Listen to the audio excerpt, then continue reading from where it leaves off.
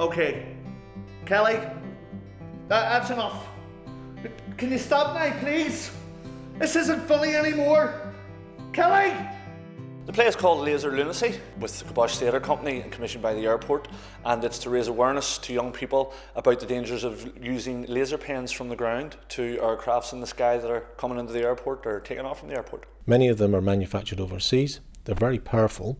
If you look at a ring laser that you may have on your key ring, that's probably 1 milliwatt. Some of these are 500 milliwatts. These can be shone into a cockpit. The effect that produces is often to temporarily blind the pilots. It can distract them, particularly at a time if they're relatively low and they're in a landing configuration. Recently, a Virgin Atlantic pilot was injured when lasers were shone into his face as he was flying out of Heathrow.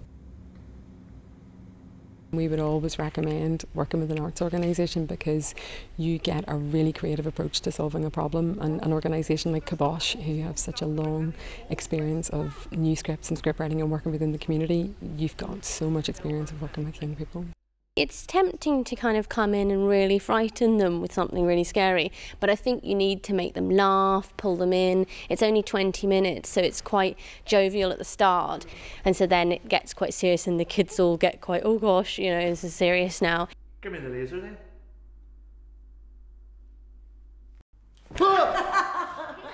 You card? Sure, you don't even have the guts to ask Donald Keenan out. I read the Facebook messages. He says you've got weird elbows. You don't know what you're talking about.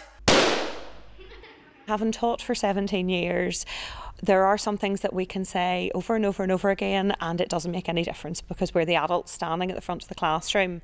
Whereas whenever you have a play, any sort of performance or any sort of workshop even coming into school, well, these are other people who I think it comes across, the kids think, oh well, they've lived it, whereas you're the teacher, you're there, you're the safe place, but we have to tell them you're not allowed to do this, not allowed to do that. You know, I can remember even when I was in school myself, and sometimes you were brought in for information on all various types of things, and a lot of them as kids we found boring because they were just presentations of charts and figures. So I think with bringing actors in, creating a scene, letting them recognise stuff that we speak about, you know, Snapchat and Facebook and all that, that makes kids' ears perk up and listen, see what they're doing, and then hopefully we'll be able to deliver the message a bit better than your average flowchart, you know. What's happening over there? That plane crashed, Kelly. What happened? It missed its landing and I don't know how planes work, Kelly. Were you shining that laser at it? Well, yes, but it's a plane. But they have protection and stuff, like, don't they? I don't know. I'm not a pilot. Well, what are we going to do with it? These lasers, many of them are manufactured by some very interesting organisations overseas. They don't care what they're putting in there. They don't monitor what's being put in there. And what you think could only be 1 kilowatt could be 500 kilowatts. So if you're unsure, get rid of it. Send it to us at the airport.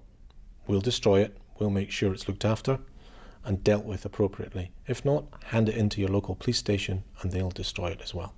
A lot of the children will have been on foreign holidays or have friends that have been on foreign holidays and will quite openly say, you know, oh, we got this for €2 at a market here, or somebody brought me this back as a present, isn't this cool? And they really don't realise, first, you know, the information on them might not be correct. They don't know that they could burn something with them. They don't know they could blind someone. They really don't think any further. So hopefully today has helped them to kind of think on their actions and make positive decisions, which is really what we're all about. If you shown it at an aircraft, there's many of different things that could come off it. You could potentially blind someone, or potentially cause a plane to crash, or an emergency landing on the plane. It was a wee bit unexpected. I didn't think like it would get took to, like they can maybe get took to court and go to jail and all. I didn't know it could happen. They're just standing there telling you about all the dangers. People wouldn't listen, but it's good to have a play to make people laugh and like pay attention and all, because it's funny. It was kind of funny in the way, and it was entertainment, and it was a 10 out of 10.